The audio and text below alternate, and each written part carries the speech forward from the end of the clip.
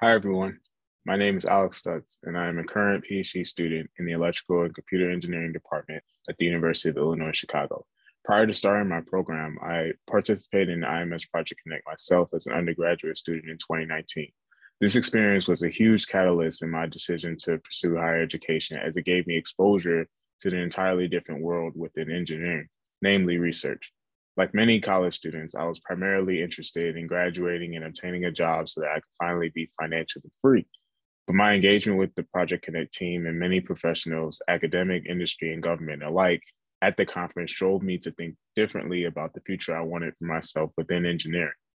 Shortly after attending the conference, I followed up on connections and began applying to graduate schools and fellowships and was fortunate enough to be awarded both the GEM Fellowship and the NSF Bridge to the Doctorate Fellowship to support my studies. Fast forward to today, I can definitely say that my decision to pursue higher education as a consequence of attending IMS has created many more opportunities for me and allowed me to meet so many more great people. I am now a part of the IMS Project Connect team, helping to shape the future of the program. If you think you may be interested in this opportunity, I encourage you to apply and reach out to me with any questions you may have. Thank you.